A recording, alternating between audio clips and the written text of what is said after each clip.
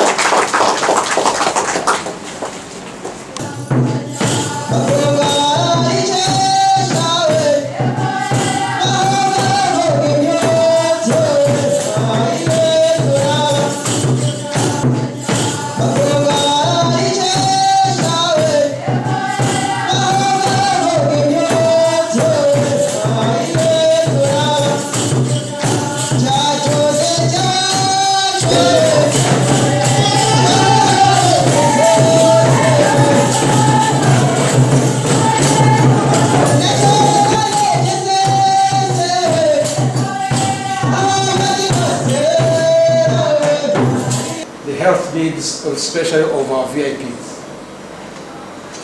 To reinforce your guidance, sir, the Chief of Defense Staff has asked that in line with the RDF ethos, we should seek to be the best in the provision of tertiary health care.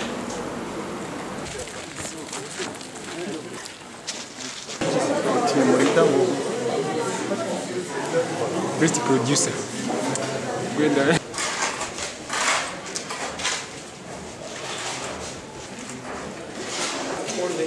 Kanombe flow one direction out. So that would have been difficult to get support for support. It really originated with President Bush, who did an unprecedented decision. Gisirikare, kurwanya, kushimia kubona I laboratoire, bigezweho, kandi ifite, ibikoresho, bigezweho, kurwanya, icyorezo, SIDA. Iyi nkunga ni imwe mu bice bigize ubufatanye PEPFAR isanzwe igirana n'u Rwanda. Biciye muri Department of Defense, gahunda yo kurwanya SIDA, Ambasade y'Abanyamerika mu Rwanda yagiranye ubufatanye bukomeye na RDF mu rwego rw'ubuzima kuva mu myaka wa 2004. Urugero, and if I could ask our Senegalese friends to stand up. Uyu munsi dufite abashitsi bavuye mu gisirikare cha Senegale.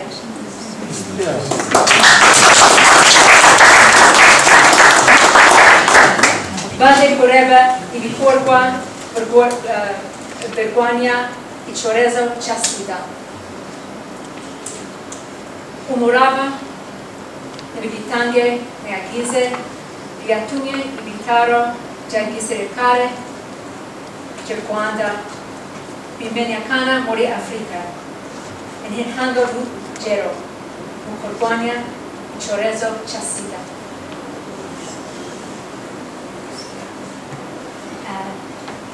Nibyo bituma twumva dufite ishema ryo gufatanya na RDF muri urwo rugamba.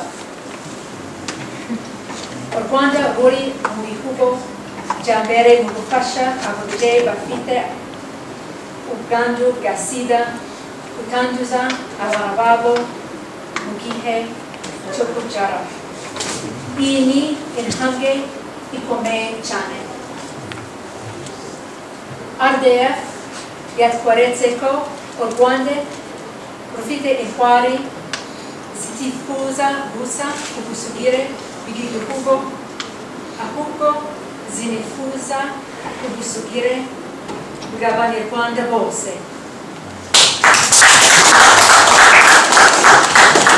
Bafite ubuzima buzira umuze buzira sida buharanira ko abanyarwanda babaho badafite agakoko gatera sida. Mu gusoza ijambo ryanje nagira ngo mbifurize kuzagira umunsi mwiza w'intwari mu Rwanda rwuzuye intwari.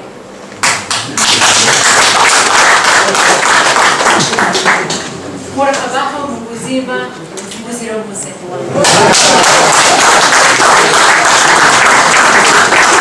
Healthcare. But it's always good to have a very big vision, so long as you work to realize it. So Dr. Ben's belief is that he doesn't have to look at those mountains that God has already created. He would rather build up his own mountains. He believe that he achieve it. The U.S. Ambassador in Rwanda, the Deputy Head of the Mission, the U.S. Department of Defense representatives, the Director of Blue Cares International, the Country Director of Blue Care International, the Rwanda Military Hospital Management, the visiting Senegalese delegation, distinguished ladies and gentlemen.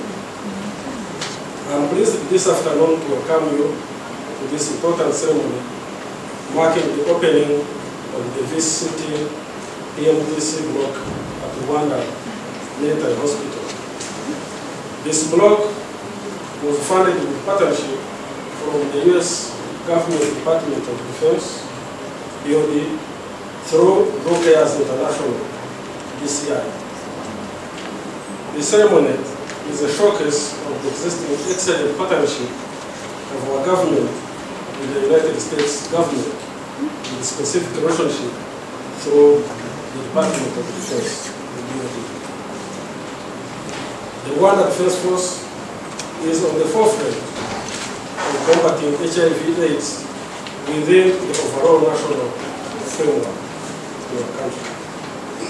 The Ministry of Defense will continue to ensure that personnel within its ranks that are affected by HIV/AIDS get access to quality facilities that offer prevention, treatment, and care.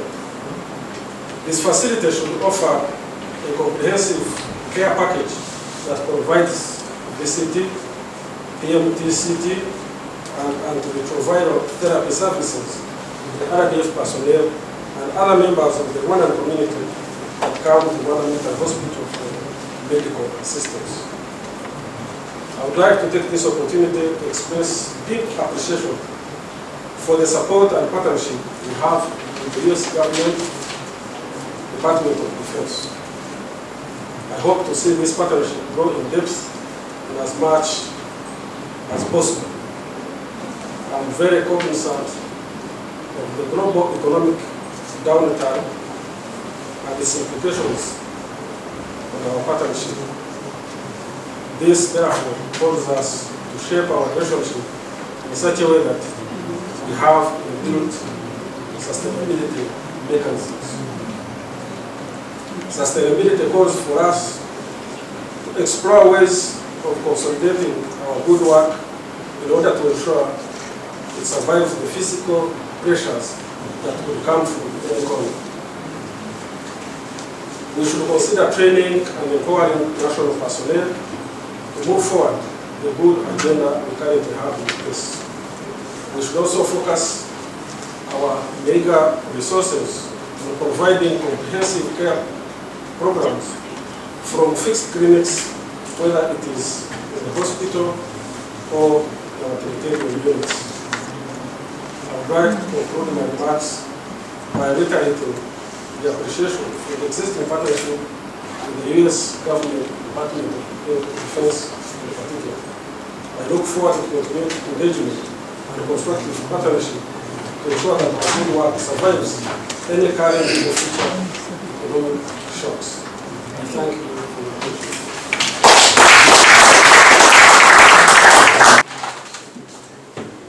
And be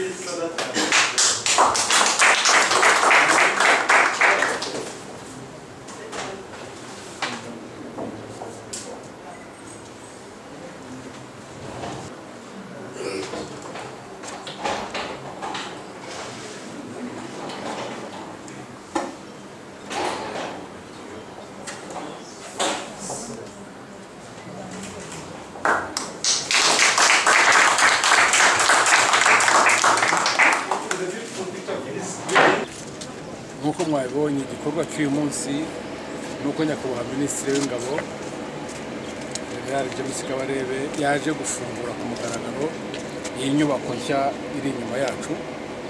Iyi nyubako rero tukaba tuyinjiye bitewe n'uko Minisiteri yacu y'Ingabo ifatanyije na Minisiteri y'Ingabo ya Amerika, Department of Defense, twafatanyije kugira ngo twubake iyi nyubako. Ikaba ari aho twakirira abantu bafite ubwandu bwa SIDA ndetse tukabaha za serivisi harimo ibyo twita VCT, voluntary counseling and testing, prevention of mother to child transmission, ndetse tukaba twahatangira n'imiti irwanya agakoko ka SIDA. So iki nk'uko mwabona ni ahantu heza cyane, akaba ari igikorwa cyadushimishije, ariko akaba yanaboneyeho n'undi mwanya wo kugira ngo arebe ibindi bikorwa dukorana na Department of Defense y'Abanyamerika ikishije muri za organisme zimwe cyane nk'iyo mwabonye yitwa True Cares International DCI. Twagiye muri laboratoire, mwabonye ibikoresho byiza kabuhariwe bigezweho, mwabonye n'uko laboratoire nayo yasanwe ku buryo bugezweho, ndetse mwanabonye n'ahandi hatandukanye aho tugenda dufatanya cyane cyane n'iyo Department of Defense ariyo DOD y'Abanyamerika kugira ngo ibitaro byacu bizamuke mu ntera. Nk'uko rero mwabyumvise nyakubahwa Minisitiri yishimiye ubufatanye dufitanye na DOD, ndetse akaba yizera yuko tuzakomeza gufatanya kugira ngo ibitaro byacu bya gisirikare by'u Rwanda bizagere ku ntera ishimishije yo gutanga serivisi nziza ku basirikare ariko no ku banyarwanda bose. Kandi twagira ngo tubwire nka capacity yanyu n'ibyo bikorwa byo kwita ku barwayi ba SIDA ihagaze ite? Ahangaha muzi yuko twebwe mu ngabo z'u Rwanda tujyanye na politiki ya leta ikuriwe na Minisiteri y'Ubuzima, turi ku isonga ryo kurwanya agakoko ka SIDA. Ingabo z'u Rwanda rero akaba ariyo mpamvu mureba hari ibikorwa byiza nk'ibi ngibi kugira ngo twegereze abantu banduye bafite ubwandu bwa SIDA kugira ngo tubahe serivisi zose bakeneye. Saha tubikorera gusa mu bitaro, naho ingabo zacu ziri hirya no hino ababa baragize ibyo byago byo kugira ngo ubwandu tubegereza serivisi zose kugira ngo tubite.